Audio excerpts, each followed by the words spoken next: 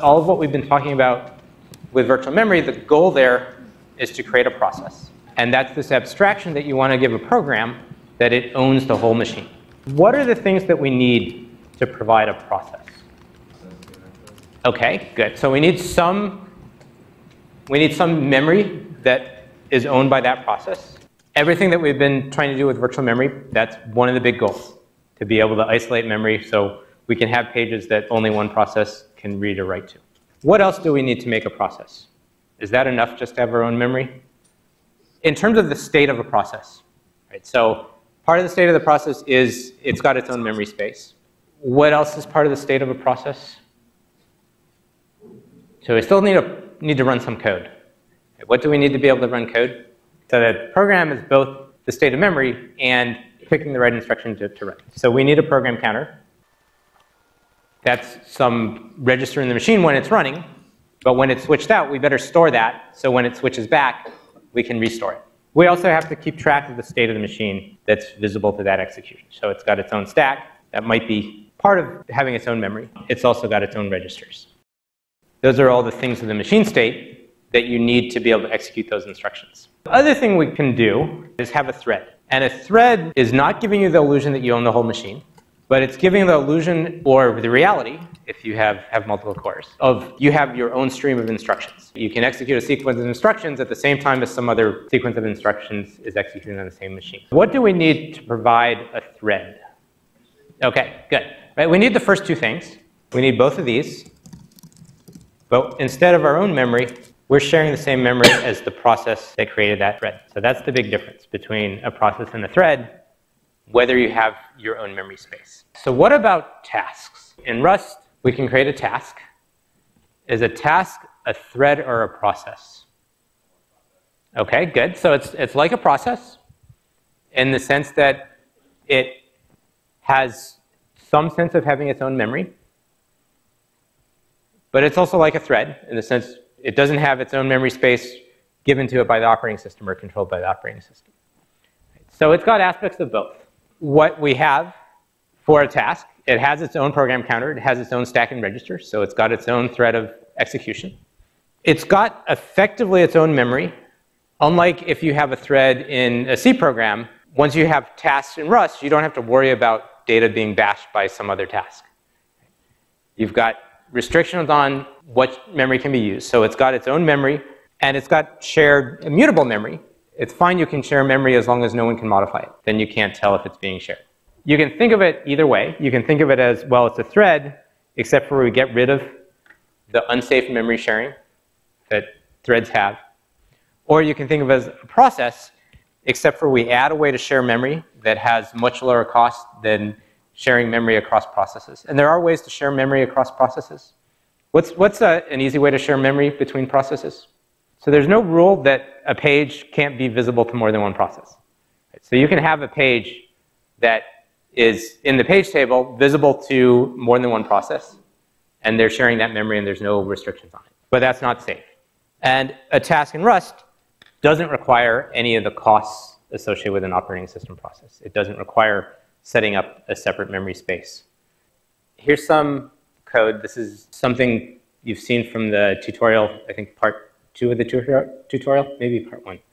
Right, so we're trying to find the callouts number, sort of a number that takes at least k steps to finish reaching 1 using the callouts rules. This is single-threaded code. It all runs in one task.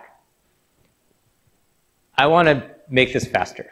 I have an 8-core machine. I'm getting tired waiting to find my callouts numbers. Can I make this faster?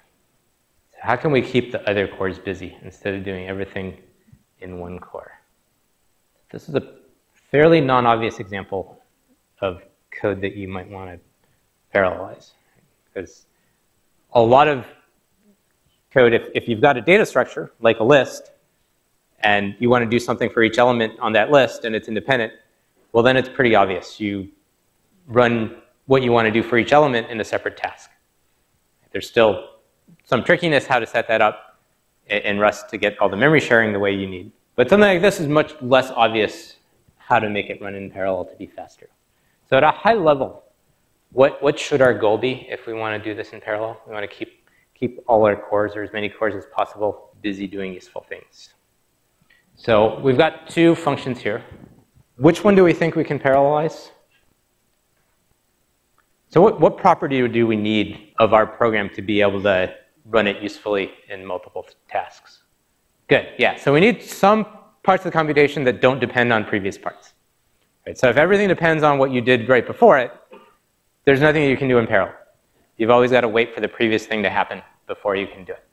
There's not really any opportunity to make this parallel. In order to compute these next steps, we need to know what n is, and we know what n is from the previous step. Right? Unless you have some extraordinary insight into Collatz numbers, you're going to not be able to remove those dependencies. Now, you could make this a lot faster using caching and doing other things. But in terms of this straightforward way of doing it, you've got to basically go through the steps in order. There's no parts of that that don't depend on previous parts. What about this? Is there a way we can run this code out of order and still get what we want? Yes. Good. Yeah. So we could try running them in different tasks. It's a little trickier than that because we're not going from 1 to k, right? We don't know how many we have to try because we're going until we find one where this result, and we don't know that result, where that result is greater than or equal to k. So we don't have a fixed number of tasks to do. We have some unknown number of tasks, but we can do them in parallel. So we've got all these values of n. So we can try finding Collatz steps of that. We can try all of these computations in parallel, and then we've still got to figure out which one got the result that was higher than k. But we can keep the cores busy doing ones. We may not end up using all the results. We found that 3 came back with a result that was greater than k. Then we wasted some energy having cores run on the later ones, because they had to start before we were done with 3. But if none of these were good, then that was useful, right? We were able to reject all of those at once. So let's try to see if we can modify the code to do that. So here's my first very bad attempt to do so, but at least illustrates how to spawn tasks. I've got a loop, so now I'm spawning each of these calls to Collatz steps in a separate task, and if I get one that's greater than k, it's going to print the result, and it's going to keep going. What do you think is going to happen when I run this? So what do you think we're going to see when I run this? Is it going to find the number that I'm looking for? So I'm spawning all these processes, all these tasks. So I'm not spawning processes. I should make sure to speak correctly. So I'm spawning all these tasks. I'm going in order through the values of an n. And when I find one that exceeds the value I'm looking for, I print it out. Does anyone happen to know their Collatz numbers well enough? Answer this. Okay, so it's running, and we start seeing results come back. Does this make sense? People are looking very puzzled and unhappy. Well, there's nothing that stops this, right? So I've got an infinite loop. In the loop, I spawn a new task. And what the task does is call Collatz steps for whatever the current value of n is. Why did I need to introduce that extra variable? So if I tried to use n here, that would capture n, meaning this task now would have access to the variable n, which is a mutable value, which can't be shared. So what I need to do to use that value here is create a new variable that's not mutable and use that. Right? And then it's fine to share an immutable variable with the task that I'm creating because it's immutable. They can have shared immutable storage. And it keeps going. So this is not so bad. Is it always going to print the numbers in order? Is it always going to find the first one first? Right. So there's no guarantee. It probably is pretty close to finding them in order, but not exactly. Right. So we see some where it found a bigger one before it found a smaller one. Right. And which ones it finds first, it really depends on the scheduler. Right. Which task is getting its chance to run, and if they all got to run to completion before the next one got to run, well, then they'd come in order. That's not what is happening. So this is getting some benefit. if our goal was to print out a bunch of numbers that have more than 500 collat steps. It's going to be faster than if we just did all that sequentially. To do something more useful, we're going to have to set up communication. And we have a way to communicate between tasks and the parent that creates them. We can send messages and we can receive messages, and they can be any type. The send call is asynchronous. So that means when you call send, you get to the next instruction right away. Doesn't matter if the receiver is ready or not.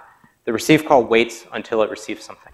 So I will leave a good challenge for you to write your own multitasking find collats if you either want a watch or a t-shirt or not to take the exam.